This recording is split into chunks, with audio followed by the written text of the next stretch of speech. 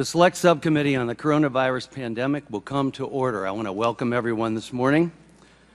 Pursuant to Committee on Oversight and Accountability Rule 7D, members of the committee may participate in today's Select Subcommittee hearing for purposes of questions.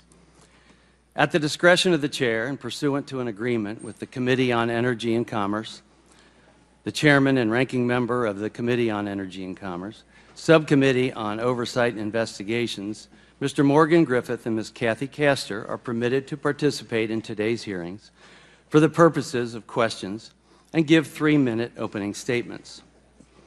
Without objection, pursuant to Clause 4A, 3A of House Resolution 5 and Clause 2J, 2C of House Rule 11, the Chair may recognize staff of the Select Subcommittee for questions for equal periods of time not to exceed 30 minutes. Pursuant to Rule 7D of the Committee on Oversight and Accountability, Mr. Jordan and Mr. Moskowitz, members of the full committee, may participate in today's hearing for the purposes of questions.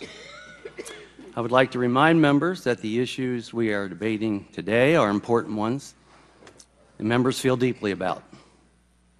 While vigorous disagreement is part of the legislative process, members are reminded that we must adhere to established standards of decorum in debate. There is a reminder that it is a violation of House rules and the rules of this committee to engage in personalities regarding other members or to question the motives of a colleague. Remarks of that type are not permitted by the rules and are not in keeping with the best traditions of our committee. The Chair will enforce these rules of decorum at all times and urges all members to be mindful of their remarks. Finally, without objection, the Chair may declare a recess at any time. I now recognize myself for the purpose of making an opening statement. Good morning and welcome, Dr. Fauci. First, I want to thank you for your decades of public service. You served your country through multiple epidemics, pandemics, and health crises. I do want to say I'm sorry about the threats that you have received. As someone who's been shot at and received threats as well, my heart goes out to you. This should never happen in America. Regardless of any disagreements we may have, you chose to serve, and I want to extend our appreciation and gratitude. I want to thank you publicly for working with our Doctors Caucus during Operation Warp Speed and the time you spent with us and Dr. Collins. I also want to thank you for your willing cooperation with the Select Subcommittee. You have voluntarily sat for more than 14 hours of testimony and are appearing voluntarily today. This is more than we can say about other witnesses we have called, and we appreciate it. Dr. Fauci, we're here to investigate the COVID-19 pandemic and to explore lessons learned, positive or negative, and to better prepare for future pandemics. Simply put, America cannot move forward, though, without looking back. We must know what went right and what went wrong in order to best ingrain proficiencies and remedy deficiencies. In 15 months, the Select Subcommittee has sent more than 115 investigative letters, conducted 30 transcribed interviews, resulted in hundreds of hours of testimony, held, including today, 27 hearings or briefings, and reviewed more than 1.5 million pages of documents. We aren't here to throw the baby out with the bathwater. That's not the intent. We are following the facts, holding wrongdoers accountable, and planning for a better, more prepared future. Beginning early in 2020, you became the figurehead of public health. There were drinks named after you. You got bobbleheads made in your likeness. You were on the cover of Vogue throughout the first pitch at a Washington Nationals game. Almost overnight, you became a celebrity and a household name, in addition to being a public health official.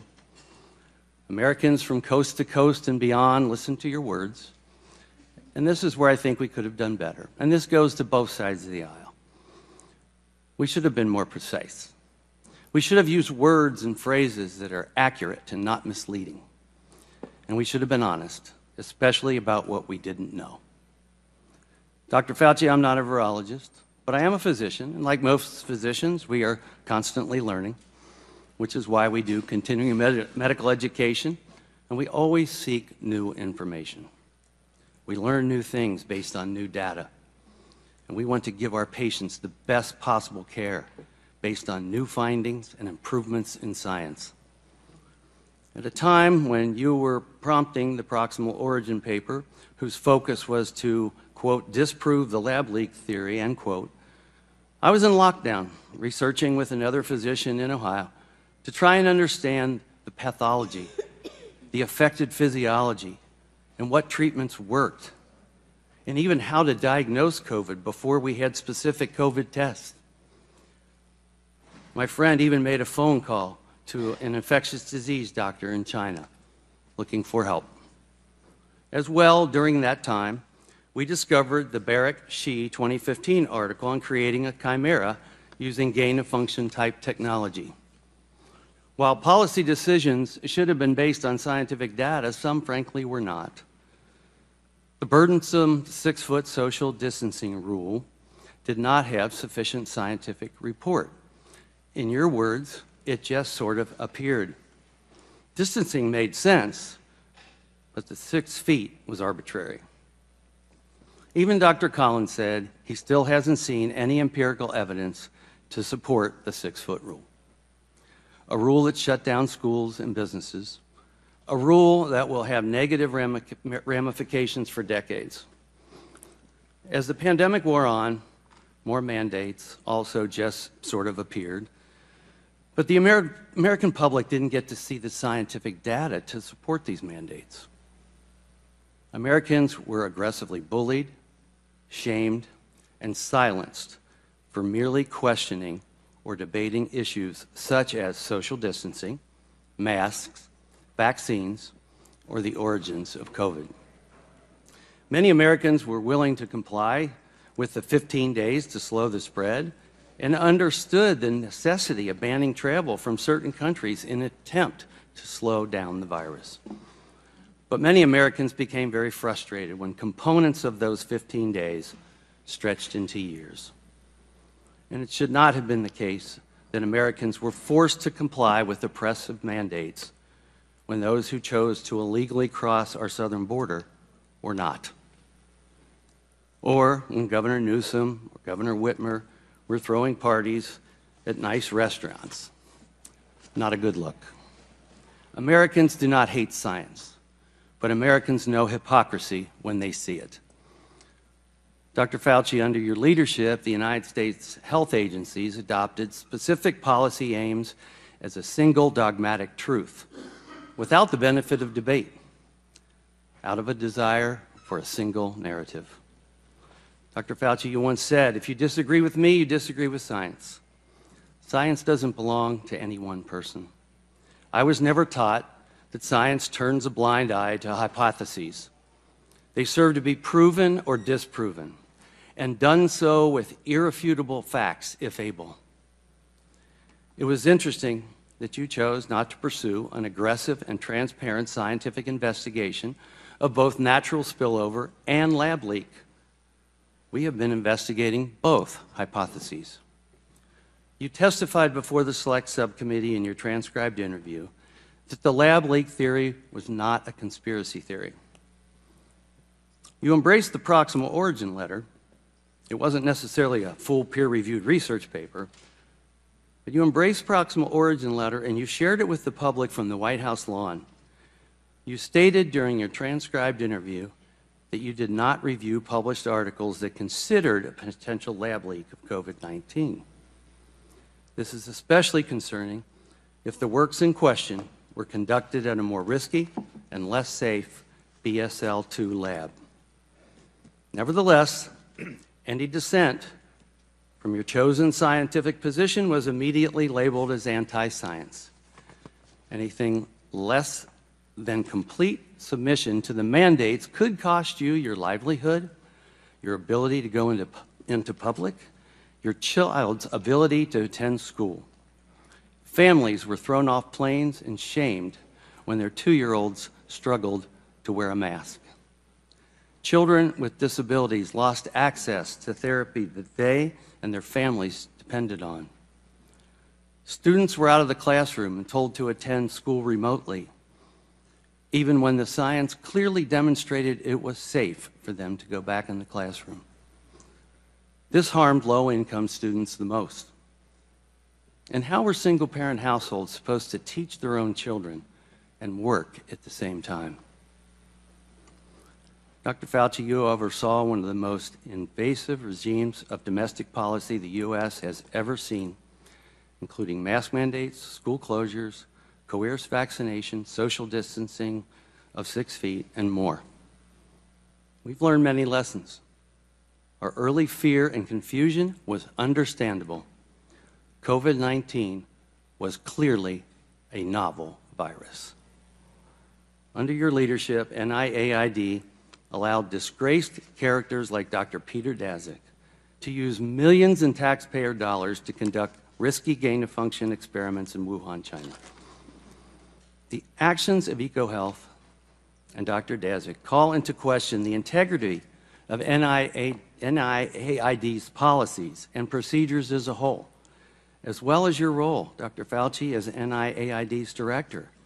You did sign off on his research grant. We need to know why Dr. David Morans, your direct report for more than 2 decades, assisted Dr. Daszak in avoiding oversight and scrutiny and said that you were involved.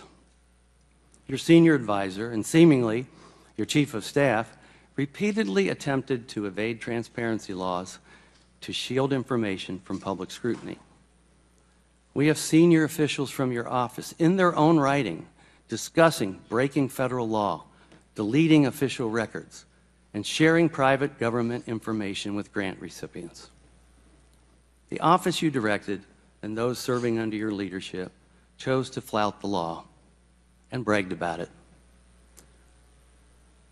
Why did you allow your office to be unaccountable to the American people? You were the highest paid person in the government. This makes you more accountable to the people, not less. Dr. Fauci, whether intentional or not, you became so powerful that any disagreements the public had with you were forbidden and censored on social and most legacy media time and time again. This is why so many Americans became so angry, because this was fundamentally un-American. If I make a mistake, I answer to the people of Ohio who elected me and to my own conscience. When you and your agency made mistakes, Dr. Fauci, what happened? We all need to be held accountable. Sometimes it's as simple as saying, we were wrong. You took the position that you presented the science. Your words came across to so many people as final and as infallible in matters pertaining to the pandemic. But such rigid demands of an ideologically diverse people like Americans shattered public trust in American health institutions. Because I said so has never been good enough for Americans, and it never will be. It's built into the American spirit. We have a thirst for information, a drive for advancement. Americans were first in flight. We landed on the moon. We've cured diseases. You've been part of that. And we made innumerable discoveries and explorations that forever changed humanity. Americans do not want to be indoctrinated. They want to be educated. And they prefer to make their health decisions in conjunction with the doctor that they know and trust. To be successful, our federal public health institutions must be accountable to the people again. To be successful, our health organizations must do what they are supposed to do: protect Americans. I look forward to a robust and on-topic discussion. I thank you. I would now like to recognize Ranking Member Ruiz for the purpose of making an opening statement. Thank you,